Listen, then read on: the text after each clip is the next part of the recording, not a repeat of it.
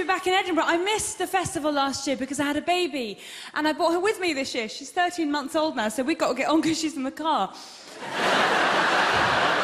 I have 2 of them now. I have 2 of the children.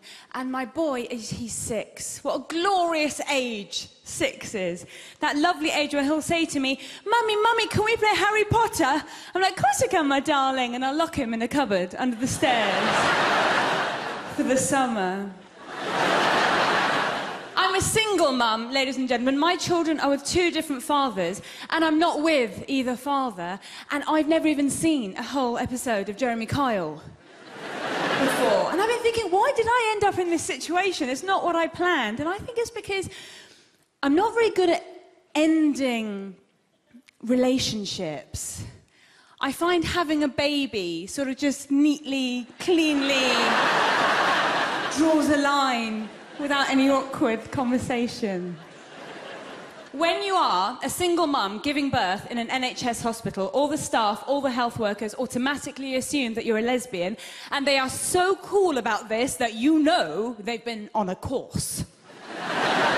They have been on a don't bat an eyelash course, don't ask any questions. They were extra hospitable to me on the ward. They put a rainbow bedspread on the bed and a pair of very comfortable shoes. And it was delightful to see, actually, because it's taken us so long to get that kind of equality for gay people. It was only this year that the same-sex marriage bill was passed, and the night it was passed, my mother rang me. She was all jubilant because she was out in Soho celebrating with my brother, because my brother's going to be gay. When my dad dies...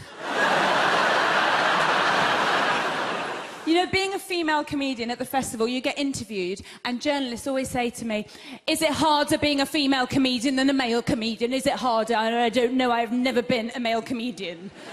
I don't wake up in the morning and go, look, I'm a woman again, right? But this job, stand-up comedy, right? We put our egos on the line for rejection. All the time, we get live rejection. And I think more men stick at this job because, come here, I think men are more used to rejection. You know, you are the ones that have to put yourselves out there, and you're not allowed to cry. I asked a guy out once. He said, no, I didn't talk to a man again for 7 years. But you men, I've seen you. You've got to steel yourself from very young ages, age 15, 16, 25. You go out to a club, you have a few beers, you go up to some girl and go, oh, will you have a drink with me? Oh, no, you laughed at me. Clearly you're out of my league. What about you? Would you? Oh, my friends are watching. What? Pop my collar. Will you? Oh no, you all laughed at me too and did that to imply that I had a little cock. Will you go out with me? Oh no, not you, darling. I'm not that desperate.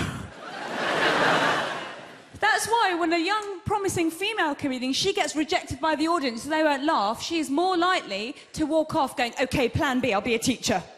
But a young, promising male comedian, if he dies on stage and no one laughs, he is more likely to walk off and go, whew, that audience, lesbians.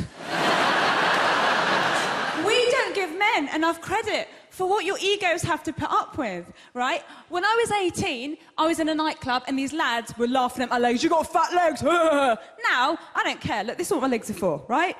Age 18, I cried. I ran in the loo and cried. Other people, women, came in, were not even my friends, to console me. They're like, babe, do you know why I said that? Because you got beautiful skin. You got beautiful skin, he knows he can't have you, and she got beautiful skin. That's what he said to fat girls. I came out that loo feeling like $1 million, right?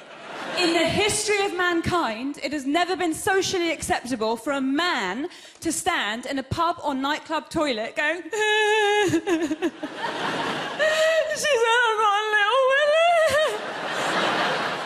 And if he did, other men would not come in to console him, going, mate, come here, what's she said to you? Oh, she's talking rubbish.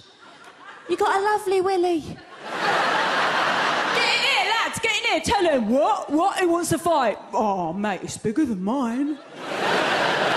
You have been delightful. Thank you very much.